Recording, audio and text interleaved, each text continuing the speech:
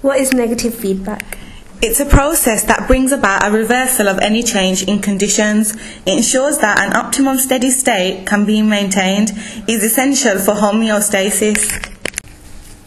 The basic principle of negative feedback is that a stimulus is detected by the receptors, and many communication pathways passes on to the effectors, which produce a response. The response is to reverse the change, and so everything goes back to the norm. And that a good example of temperature homeostasis is the thermostat example, where a stimulus is detected. Here is the low temperature, which passes on to the heater.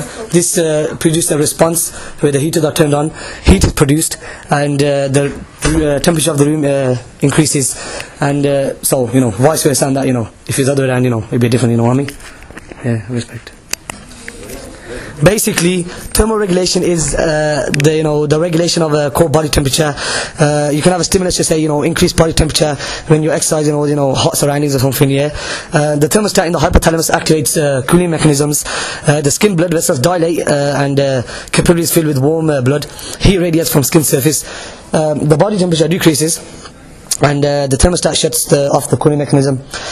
Sweat glands activate, and so increasing the evaporative cooling. And now you get me. Another stimulus would be just say if the decrease in body temperature, example due to cold surroundings, the thermostat in the hypothalamus activates the warming mechanisms. Here the skeletal muscles activate, shivering generates more heat, body temperature increases, thermostat shuts off warming mechanisms, skin blood vessels constrict, diverting blood from skin to deeper tissues and reducing heat loss from skin surface.